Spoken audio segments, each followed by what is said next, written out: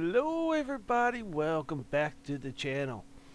In this video, I am going to show you how to update your PS4 and the newest version and how it installs. So, start off with, this is a Linux distribution. And as you can see now, I'm going to the toolbox, which is the settings for the update. You go to System Software Update. You view the details of the update if you would like, but I chose not to. And I scroll down and click next, and then the operation happens. So to give you a little bit of detail about this, this is Linux. The PS4 runs Linux. So with that, it kind of updates, the way I put this is like your iPhone, sort of. So it tells you the system will restart, which you just saw, and it downloads the file. Now here's the interesting part about this, is the system restarts and it goes into another kind of weird screen that is installing. And what's cool about it is it looks almost like a safe mode. And what it does is it updates the Linux kernel. The Linux kernel is like the System32 folder for Linux.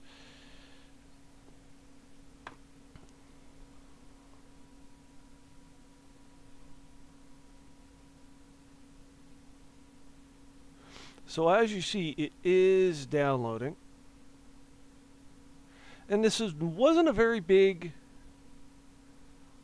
update for the OS.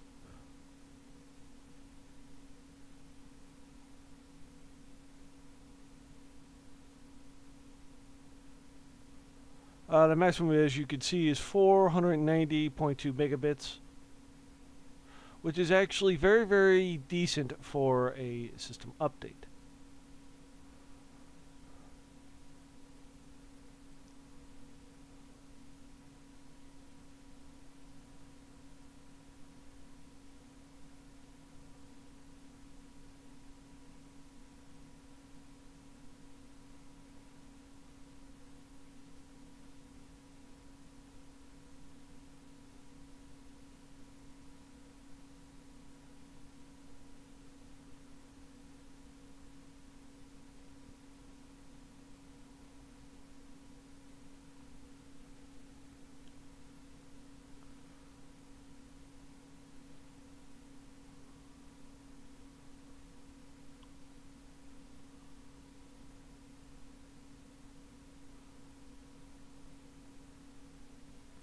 So it's preparing to install.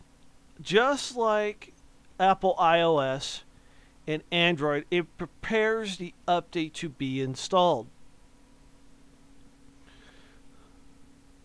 So what it's doing is it's basically, you get a download package. Is what in Linux terms, I've said this before, they call a zip file a tarball. So what happens is basically the system is unzipping that tarball.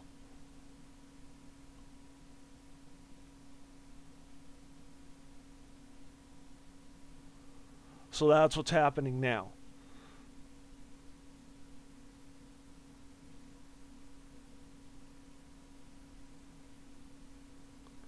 And what's nice is it does automatically reset, so you don't have to intervene.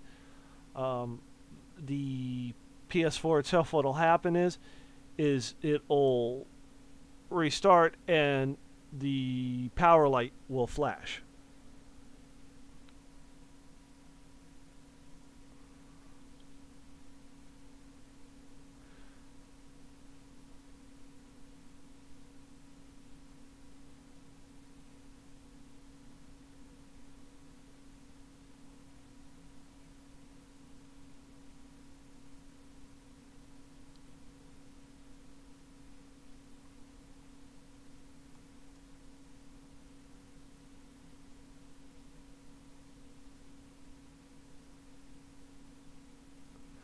So once it's done,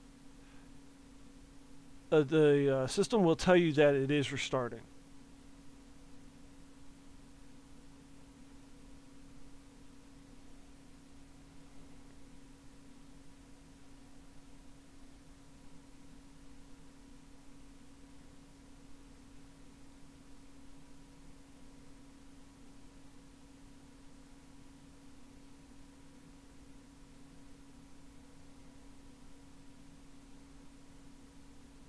So you get that screen. This is also the same screen when you turn it off or go into rest mode.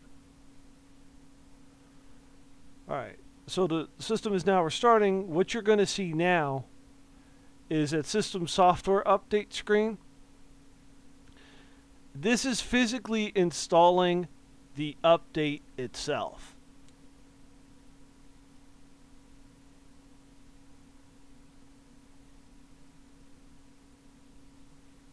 And as you can see, it's not going to take very long.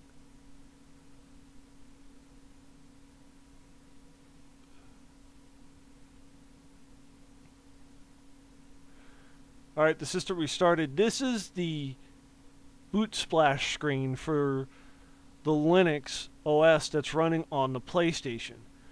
Sony added their own for that, and it's rebuilding the database. What that means is if certain features have been lost, it can rebuild the database from certain things.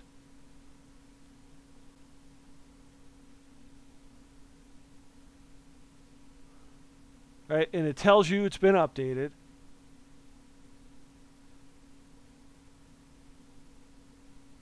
Go back into the settings. And there you go.